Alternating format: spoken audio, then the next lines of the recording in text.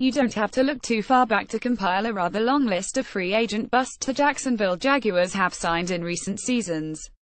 Toby Gerhart, Chris Clemons, Zane Beadles, Davon House, and Julius Thomas are all signings from the past few seasons who never really made an impact commensurate with their pay scale. One guy who absolutely will not be included on that list is the NFL Defensive Player of the Week, defensive end Calais Campbell. Calais Campbell had one heck of a debut performance for the Jacksonville Jaguars, setting the single-game franchise record for sacks in the first half of the Jaguars' epic beatdown of the Houston Texans. Campbell played on the outside significantly more than he ever did as a member of the Arizona Cardinals, and he took advantage.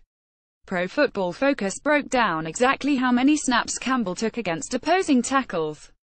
Campbell had spent his career largely playing inside as a 34 defensive end, typically aligning more than any other spot at 3 technique on the outside shoulder of a guard, but in Jacksonville in Week 1, he spent 60.3% of his snaps outside the tackle as more of an edge defender.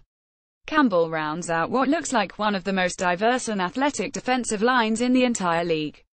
The old man of the group, Campbell is a versatile piece that can move inside and outside depending on the rotation. Yannick Ngakoue looks ready to make the leap as an elite edge rusher, while Dante Fowler Jr. looked better than he ever has as a pass rusher. That leaves out Malik Jackson, the Jaguars' other prize free agent acquisition, who is a high-end interior disruptor. Campbell won't have 4 sacks every week, but he looks like a guy who could set the single-season sack record for the Jaguars.